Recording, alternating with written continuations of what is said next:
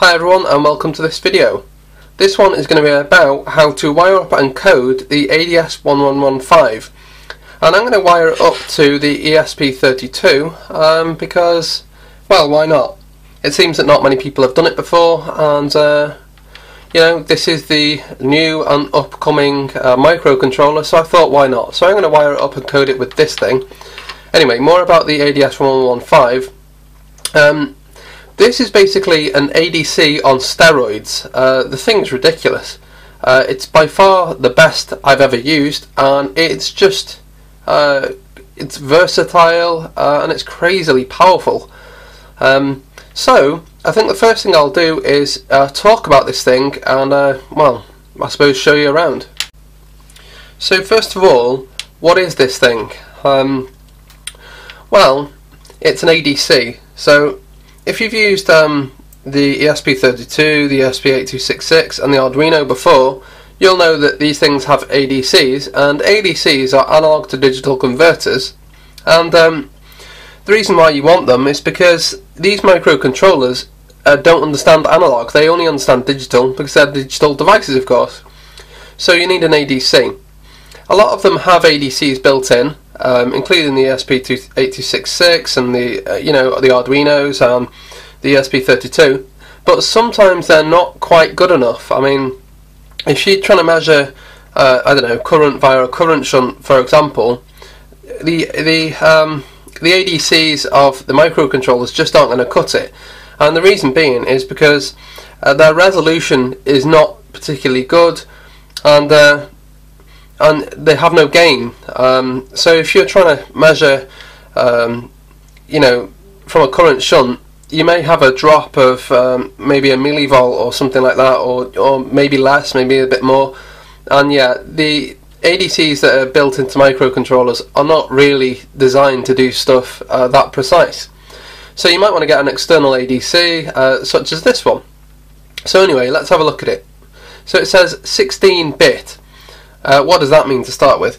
Well, the Arduino has a 10-bit ADC, and it's to do with the resolution, or how precise you can get readings to be.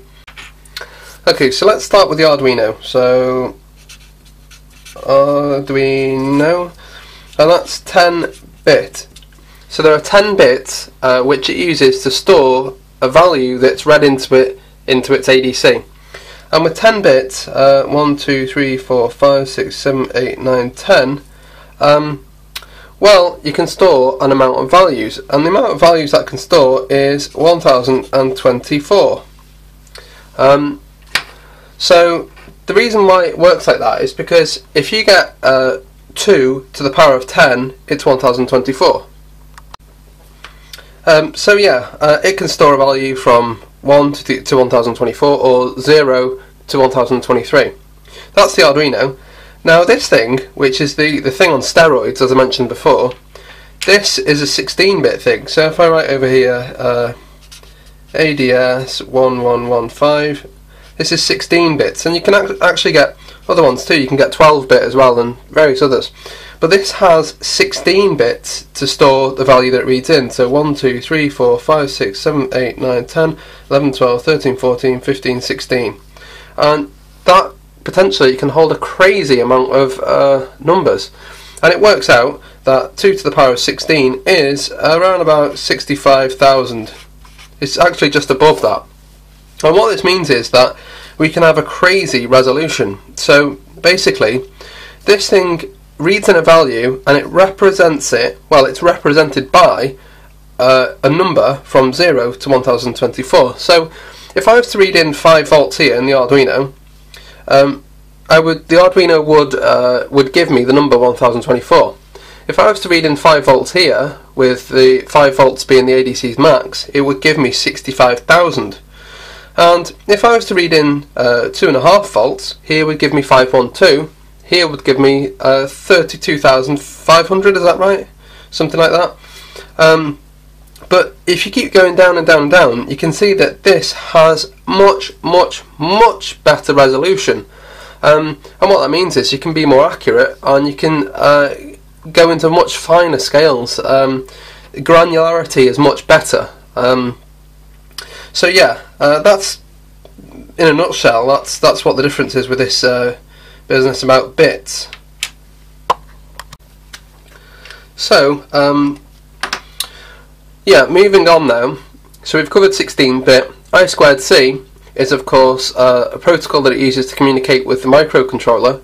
So when this has done its ADC work, it passes the data over to the microcontroller via I2C, which is very convenient. It says the ADC, which of course this is an ADC. PGA means Programmable Gain Amplifier. So you know before when I mentioned about the amount of bits which it could use to store the value that's read in, well, not only can it read in the values, so from 0 to 5 volts for example, but you can actually program a gain amplifier. And what this means is that if you wanted to read an extremely low value into it, you could get this thing to multiply it up in order to make it more useful perhaps. So if you wanted to read in values that were like I don't know, 1 millivolt or 2 millivolts or 3 millivolts, the Arduino 10-bit ADC simply wouldn't cope. It just wouldn't cope, because the resolution of one count in a 10-bit ADC is near 5 millivolts. So if you read in 1 millivolt, it simply wouldn't understand because the resolution doesn't work. But with this thing, not only is the resolution better, you can actually program a gain too. So you can say to this thing, whatever's read in, multiply it by a certain value and then convert it. Which gives you extreme power. I mean, you can measure in the most ridiculously small voltages you can think of, and this thing will deal with it, no problems. So that's a programmable gain amplifier, and that's actually set in code, which is even more incredible.